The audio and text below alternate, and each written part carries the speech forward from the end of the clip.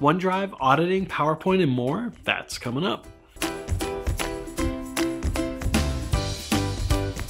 Hi, I'm Adam Saxon, and today's Thursday, which means we're going to do our information roundup. Last week I was out at Milwaukee for a user group meeting, answered a ton of questions, but this week I'm back, so let's dig in. First up is a blog post from Ken Pulls where he looks at OneDrive for Business and how you can actually use that with Power BI, especially when dealing with refresh. I know a lot of people have struggled because typically you will sync your OneDrive for Business locally on your disk. And when you actually go to use that with Power BI Desktop or Power BI itself, it's going to reference the file that's local on your hard drive. That can make scheduling refresh a little bit challenging, especially when you want to keep everything in the cloud. So he looks at how you can actually use the cloud source for this by way of the URL to the OneDrive source itself. So if this is something you struggle with, be sure to check out this blog post to see how you can do it.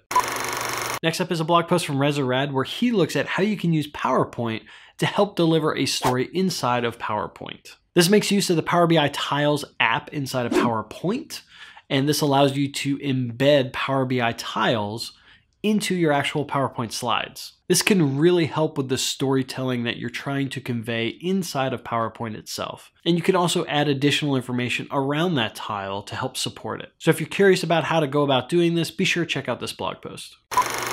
Next up is a service update with regards to security and auditing. On the security front, Power BI is now supported with Azure Active Directory conditional access.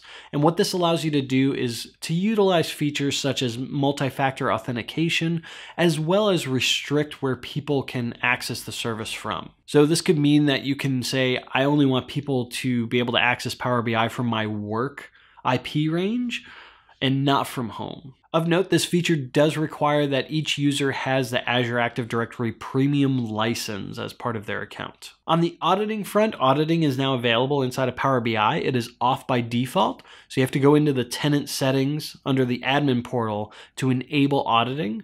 At that point, it takes about 24 to 48 hours before it'll start showing up in the Office 365 Security and Compliance Center. At that point, you will actually see items for key events that we are auditing inside of Power BI. To be able to see which user did which action, they have to have a Power BI Pro license. If they don't have a Pro license, you'll still see the events, but it won't show the individual user. It'll just show free user. So if you're a tenant admin, be sure to look at these features and see how you can make use of them in your organization. We had some updates on the mobile front. This included some manual refresh improvements, the ability to use your favorite dashboards inside of the mobile apps, along with some other items that span from the iOS apps to Android to the Windows Phone apps. And if you haven't looked at it yet, be sure to check out the new mobile layout feature for your dashboards so that you can curate what the look will be when they go to use that dashboard in the mobile apps.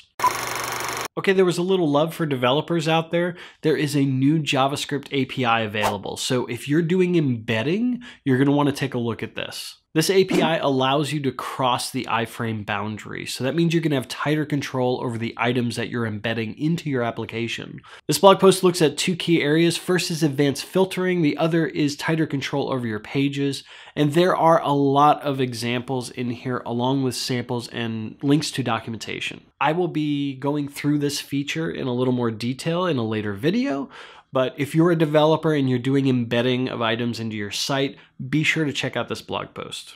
Okay, which item was your favorite? Go ahead and leave that in the poll up above or down in the comments below and let me know what you thought. As always, the links for these items are down in the description below. And I also have some bonus items down there as well. And if you like this video, be sure to subscribe for more great content. Every Thursday I do an information roundup just like this, and every Tuesday I do a technical item where I look at something a little more deeper. Thank you so much for watching and keep being awesome.